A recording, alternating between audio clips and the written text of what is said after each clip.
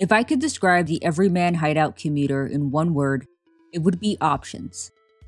Options with how you can carry the bag, and options with how you can pack the inside. This bag can be split into two major compartments, the laptop compartment and the packing compartment. The laptop compartment is home to your tech and admin pockets. This compartment is made with felted wool that's soft to the touch to keep your tech safe from scratches.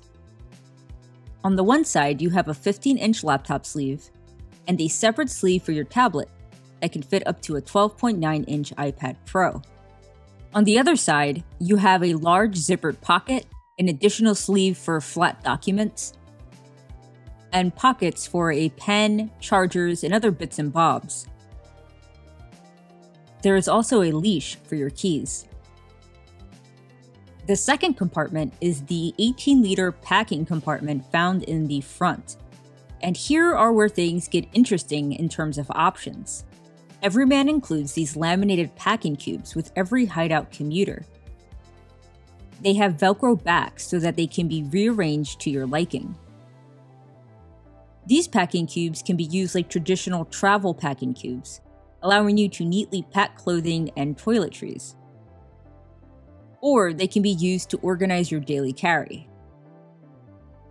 But the Everyman Hideout commuter is a bag with options, so you do have the choice to remove these packing cubes altogether. Underneath them, you'll find these compression straps that are great for cinching down clothing.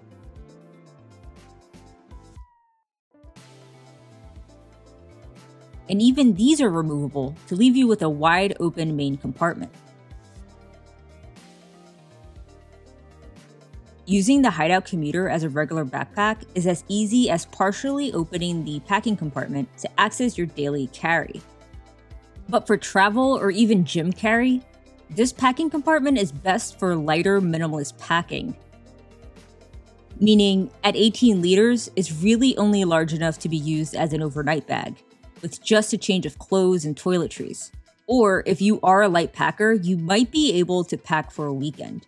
Larger items like shoes or big jackets will take up a ton of room in this compartment.